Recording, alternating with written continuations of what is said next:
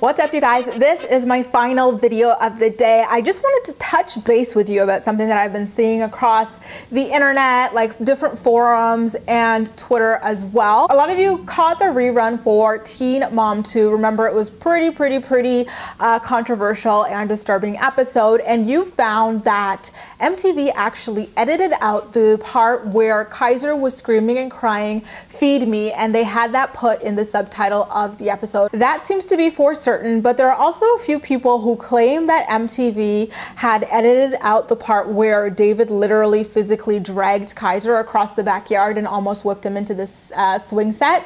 That I'm only seeing a few people claiming to have happened, and if you're one of those people who noticed that part being cut off, make sure to talk about it in the comment section down below, because I'm not quite sure about that quite yet, although it does seem to be, you know, the general consensus that MTV did edit out the subtitle part and potentially even the entire section where Kaiser screams, "Feed me." Remember, Jenelle went on a massive Instagram meltdown after the episode aired, and she showed all these text messages between herself and producer Larry, claiming that Kaiser sometimes says one thing and means another as some sort of speech therapy that he's in, and begging them to take out the subtitle. So it seems like MTV might have just caved after her threat of walking away from the show if they didn't, in which case I am highly disappointed with the network, because I do not for a second believe any of that BS that Jenelle claims, even though she did post up these photographs of someone recommending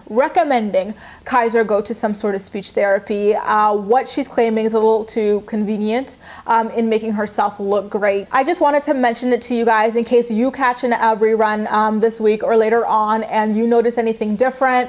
Just know that it seems to be that MTV caved to Jenelle's demands and actually edited out that part about poor little Kaiser, you know, burying it under the rug.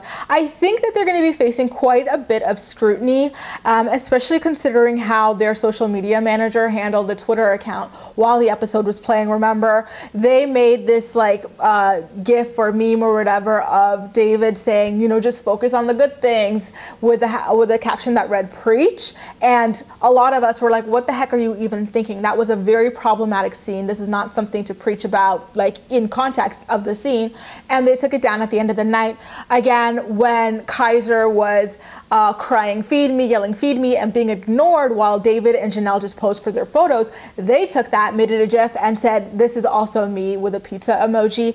And another one of you pointed out to me that I forgot to mention in my previous video, that they posted a photo of David and Jenelle kissing by their save the date sign that they were posing for the entire day, with a caption that said, "Save the date photo shoot complete." Like, they are so tone deaf. So all of that compiled with the fact that it seems like they are protecting Jenelle yet again, and us all knowing that they hid the biggest plot line of the season, which is that Jenelle has been under investigation because her youngest child, Ensley, was born testing positive for marijuana. Like, at what point is MTV going to just allow Jenelle's BS to play out for the world to see? She's a reality television star. She's not like hired to have this perfect storyline all made up and contrived. They need to start showing the real deal, or people are going to start walking away from watching the show. I know I, for one, I'm getting really sick of all the games that producers play with these cast members, but only time will tell what goes on next. And don't forget, I did another video on this, but the Teen Mom head honchos decided to call Jenelle out on her bluff about refusing to film for the show any longer by extending the season to include a Part B portion. And so it seems like we are in fact stuck with Jenelle Evans for at least like another 2, 3, maybe even 4 months. So hang tight, you guys. What do you think about the fact that MTV seems to have caved to Jenelle's demands and edited out that really important scene featuring Kaiser? Let me know all your thoughts and opinions in the comment section down below, and as usual, we'll chat. You can also like this video, subscribe for more. Feel free to share it with your friends as well, and follow me across social media, where I absolutely love chatting with you. That's all for now. Thank you so much for watching, and I'll see you next time.